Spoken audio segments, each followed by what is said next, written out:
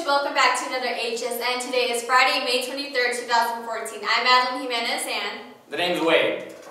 And you're watching HSN.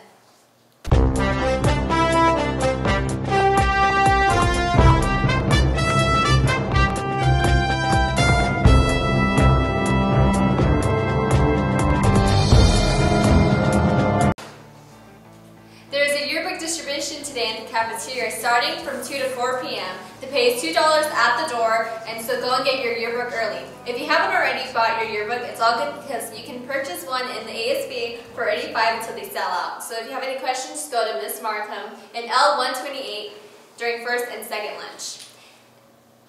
And the Heritage High Drama Department presents for their senior One Act Golf Walks It's Almost Maine by John Carini, which is directed by Greg Newman, which starts today and will be starting tomorrow on Saturday, May 24th, starting at 7 p.m. in room R147. Tickets are $6 for students and $8 for adults, so come out and support. And now we go to our college spotlight, which is Arizona State University.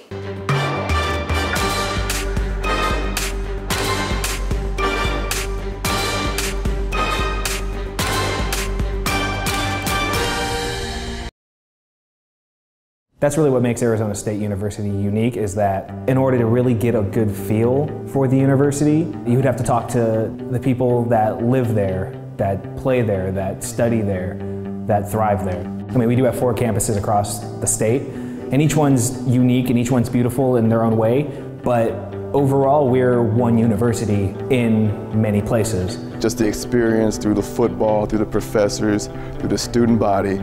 There's just no other place like this. Wherever you go, you see pitchforks everywhere, and I loved it when I came here, and I just figured it was meant to be my next home. We're moving so forward and being so progressive. You look around ASU right now and there's buildings being sprung up, and things happen so quickly, and it's exciting to be part of it. Everybody who's here wants to do something amazing with their degree, and they all have so much ambition, and it's great to be around that because it brings you up too. You come to ASU and you can really do anything you want and whatever you want based on what you're passionate about and what you want to do. When you're a Sun Devil, anything's possible. It's like the best feeling ever, probably what I live for, because you come on stage and then the lights hit you and you can't see the audience at all, really. It's just you and you're doing what you love. It's almost surreal. Game day comes and it's a really cool feeling, all the adrenaline and all those fans, all those crazy rowdy students waiting for you, and it'll never get old. I still get butterflies to this day because this place really has become part of me, and I'll always be a Sun Devil. That'll never change. Being a Sun Devil means pride, it means tradition. We're representing Arizona State by playing softball and going out and getting a national championship for our university. Motivation for me comes from inspiration. It comes from the people that I've met. It comes from every single patient that I've come across. Every single one of them has touched me in some way, and that has given me fire to go on. And maybe I'm not going to help the entire world, but that doesn't mean I can't touch one person's life. Oh, it's unreal. And I kind of had a dream to use engineering to help people, but I never expected it to happen in my sophomore year of college. And that's all because of ASU here and all the innovation they have that allows the students to actually solve real-world problems. Everybody strives to be the greatest here. There's a lot of opportunities to go forward, to just be that better person. I gotta say, it's a life-changing experience. I think the one thing that unites all the campuses at ASU is that we're all just moving. We're moving forward. We learn about people here. We are one community. We are one student body. We have so much energy. We have so much passion. And I've loved every second of being a Sun Devil.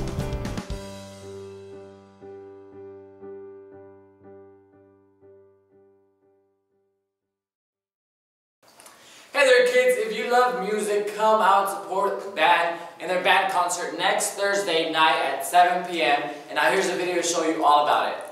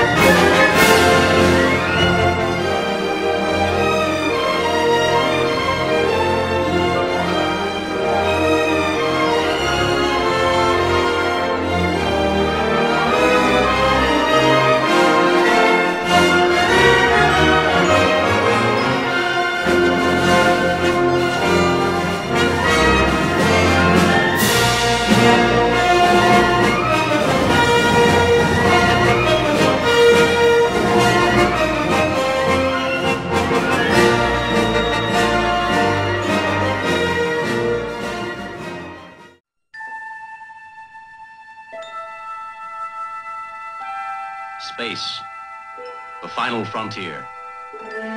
These are the voyages of the Starship Enterprise. And now we'll go to Samantha and Nick for some sports beat. Hey guys, I'm Samantha Maya. This is our guest speaker. Hello, Tori Atkins. And this is your HSN Sports Feed for the day.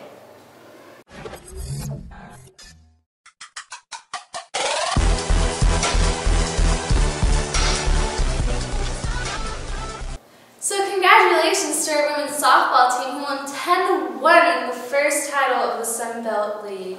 You know, congratulations to Juliet Eden for making 3 home runs, to Lexi Blevins for adding 1 home run, and Jordan Sage for adding another. You guys are doing amazing, and good luck on your next round. So Tori, how's track? Like, what's up with that? Well, I just competed at CIF prelims last weekend. I will be attending CIF finals this weekend. I qualified for 110 meter hurdles and 300 hurdles, and plan on going to the next route. So since you're a junior, I understand like until you're a senior you'll get scouted, but have you got any offers or anything? Not necessarily offers, but I have received emails and letters from college coaches. Which colleges? My very first one was UCLA. Oh, wow. I received a lot. I don't want to go through all that. That's awesome. Well, what's next? Like, what are you gonna get out of track? Possibly a scholarship, maybe. So since you're like an 8th grader, did you always think like, oh, track's gonna be my first thing, or how'd you get better? How'd you know this was you? I never wanted to do track ever. Are you Never, serious? ever. I started my 9th grade year, and that's how I fell in love with it, and that's just what I did. Well, there you have it. Amazing Tori Atkins. Track star and everything. That's really cool. Thank you. So, this is your HSN Sports Beat. I'm Samantha Maya. And I'm Tori Atkins. And back to the studio.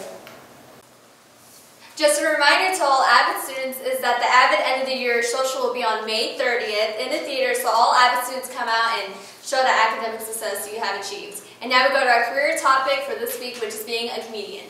Bust it.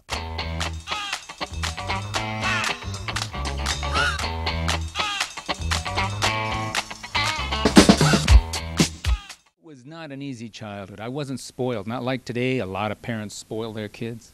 My buddy, he brags about it. He says, yeah, I let my kid cruise around town in a $50,000 Lexus. I says, so what? I let my kid cruise around town in a $200,000 Metro bus. He sends his kids to karate and taekwondo. I drop my kids off in Koreatown. They'll learn to fight. Hey, hey. Not an easy childhood, but I survived it. Hey, I'm Larry Omaha, professional stand-up comedian. And I'm here to talk about how you can become a professional stand-up comedian. What is a comedian? Comedian is an individual, man or woman, who every night goes out into dark clubs and makes strangers laugh. Not an easy job. Takes a lot of years, a lot of determination, a lot of hunger to develop your material, to develop your persona, to develop the guts to get up on a stage in front of strangers every night. But I'm here to talk about that. Describe what a typical day is for a stand-up comedian. First of all, there is no typical day. Every morning I wake up wondering who's going to be calling me for what kind of job, where in the world. But if I don't get the call, then I'll make some calls. I'll call my booking agents, find out what they have going on that I could be used in. I spend a lot of time reading newspapers, watching the news, knowing what current events are, because I'm the type of comedian who likes to do comedy on current events. So I spend a lot of time writing down ideas for jokes, working them, re-editing them, getting them prepared so that they're in concise form, so that night I can take those joke ideas and perform them in front of an audience to see if they work, to see if they're funny. In a nutshell, that's what my typical day is like, if you want to call that typical. So next Monday is Memorial Day, which means there is no school. But we're going to tell you why there is no school. If any of you wonder what Memorial Day is or why it doesn't matter. It's because Memorial Day is a day which those who died in active military service who are remembered. And it's traditionally observed on May 30th, and that's why there is no school. So instead of just admiring sleeping in bed all day, giving a moment on that day to remember the men and women who have died for freedom for this country. So here's a little video tribute to show you all about it. And once again, remember those men and women who have died for this freedom of this country.